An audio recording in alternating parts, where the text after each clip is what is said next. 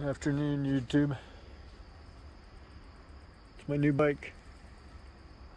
It's called the Road Warrior Extreme. Made by Fabulous.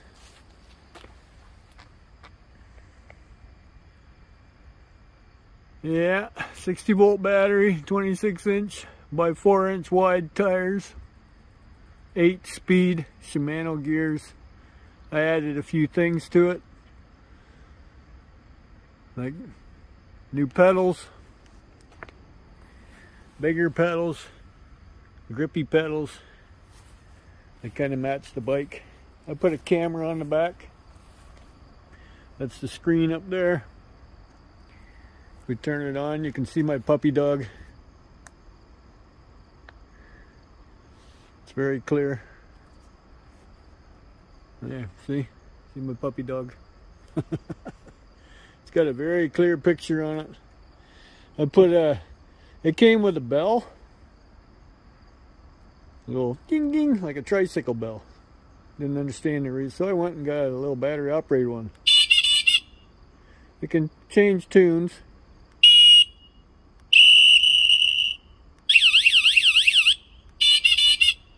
So all depends on who you want to scare. It works. Phone bag. That's designed for this type of frame. It has the bigger Velcro there to go over the double tube, and then the single there. I got to trim them off yet, and then one around the steering wheel, but you can't put that super tight because then the steering wheel pulls on the bag. It's waterproof. But yeah, dual motor, 750 watt motors. Front headlight. It comes with 2 USB ports. They say just one, but it comes with 2. One comes off the headlight. It's right there. And then there's one. Where did I see it? On the back of the, right on the bottom of the controller.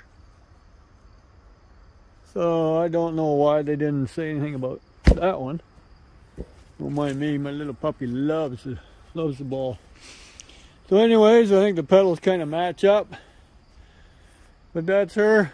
I haven't done much with it yet. I've been slowly building it. When I received it, it was missing some parts, so that took a bit to get it back together. And yeah, there's some do's and don'ts about it, but hey, I'm not gonna cut it down. I like the bike. My first electric bike was a smaller fold-up Daymak Max S, and my wife and I both own a pair of those, and I really like those.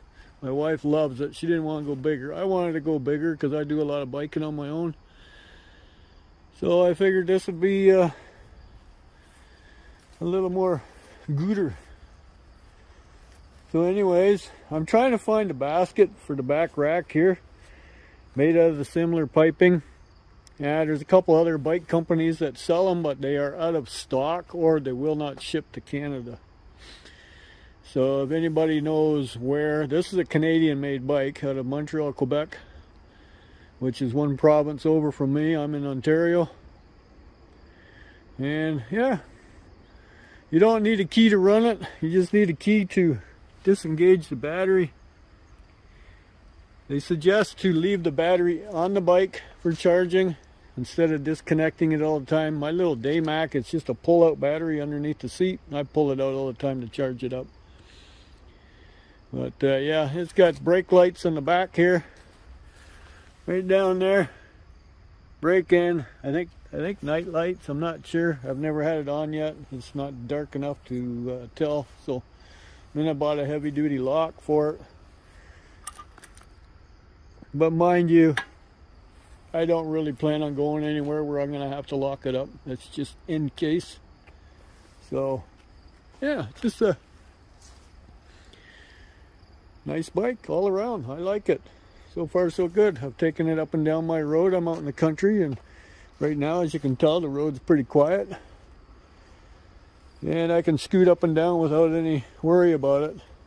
See, there's no mirrors on this bike, so that's why I got the backup camera. Backup camera is rechargeable. Yeah, so you can see me in it. That's me, candy scrapping.